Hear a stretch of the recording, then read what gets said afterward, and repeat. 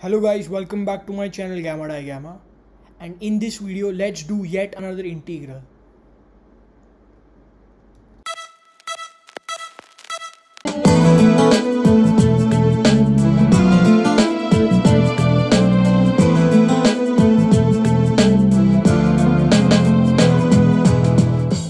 Okay, so the integral in question is this guy. Integral from 0 to infinity e to the negative nx squared times the cosine of pi times x dx. So like the last video, I'm going to use the Leibniz rule of differentiating under the integral sign for solving this. So I construct a general function for this guy where I've just added a parameter alpha instead of the pi that we had. And you'll see why this is helpful, because when we differentiate with respect to alpha on both sides, we have a negative x coming out front e to the negative nx squared. The cosine changes to a sine alpha x dx. All I've done is use the chain rule. Now I would like to gather some terms. I would like to gather I actually like to multiply and divide by 2. So we have I would like to take the negative inside the 2 to cancel out with this. Then I would also like to multiply and divide by n. We have an x and we have e to the negative n x squared. I would like to bracket this and then the sine of alpha x dx.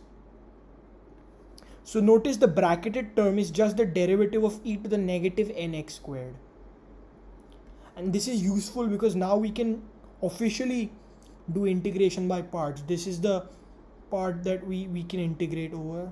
This is the part that we can differentiate over. So, well, we always perform integration both the times. So we have 1 over 2n e to the negative nx squared. Keep this guy, the function, to be differentiated as it is the first time. Evaluate this from 0 to infinity. Minus 1 over 2n integral from 0 to infinity e to the negative nx squared. Now differentiate this sign, so we have alpha and then a cosine of alpha x dx. Okay, so notice that this guy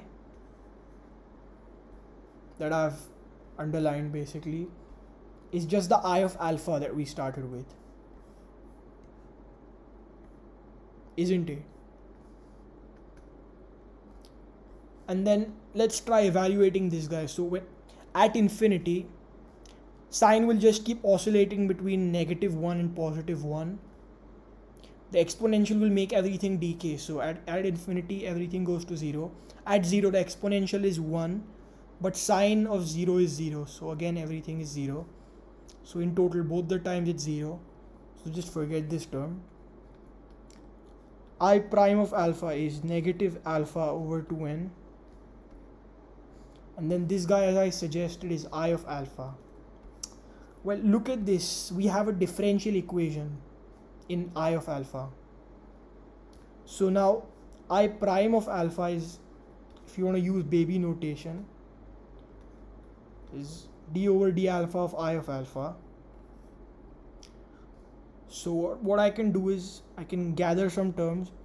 D of I of alpha divided by I of alpha, because the differential equation is variable separable, we can do this. Negative 1 over 2n alpha d alpha, and then integrate indefinitely on both sides. So here we have natural log of I of alpha is equal to negative alpha squared over 4n plus a constant of integration c. Now to solve for this, plug in alpha equals 0. So when alpha is equal to 0, this term will go to 0. We just have c.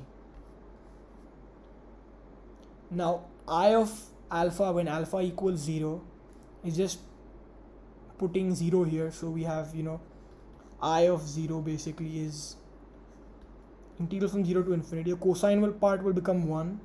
So e to the negative n x squared dx, and this is just the Gaussian integral with the extra factor of n, which becomes 1/2 square root of pi over n. So natural log of 1/2 square root pi over n. That is the value of the constant of integration. So just plug this in.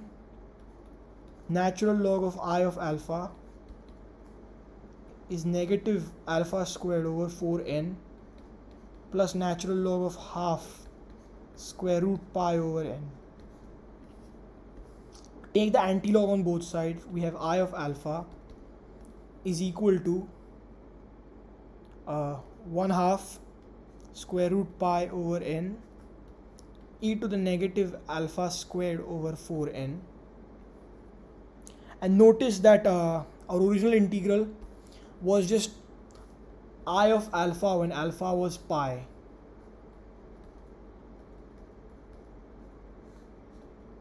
So we can make that substitution now. I of alpha when alpha is pi is just 1/2 square root of pi over n e to the negative pi squared over 4n. And now the best part of this video is, fine, we know the value of integral from 0 to infinity e to the negative nx squared cosine of pi x dx.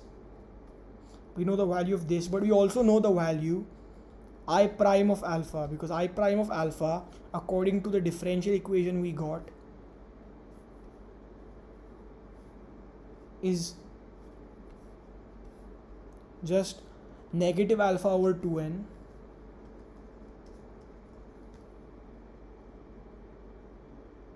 times I of alpha. I of alpha was just this guy over here, and I prime of alpha is precisely negative square integral 0 to infinity x e to the negative nx squared sine of alpha x dx, and this just has the value of negative alpha over 4n square root pi over n e to the negative alpha squared over 4n. And again, you can make a substitution of alpha to pi. I just cancelled the negatives out. You can make a substitution of alpha to pi and or any other constant and get that value.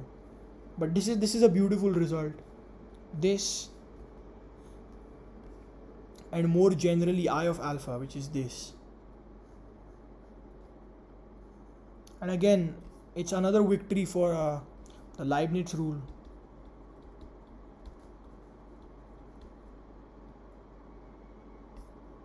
So you see how powerful this method is, and whenever in an integration you're doing, you see this lingering x. Always the preferred method, most of the time, not always, is Leibniz rule, because then you can define a parameter alpha, differentiate it, and then get that x. So in that case, I prime of alpha would be something you would be looking forward to solve. And assuming you know I of alpha, you can get I prime of alpha in that case. So that's it for this video, guys. I hope you enjoyed it. Please like, share and subscribe to my channel, guys. Recommend me to your friends. Spread the word of Gamma Di Gamma in the math community. And in the meantime, stay home, stay safe, stay tuned, and peace out.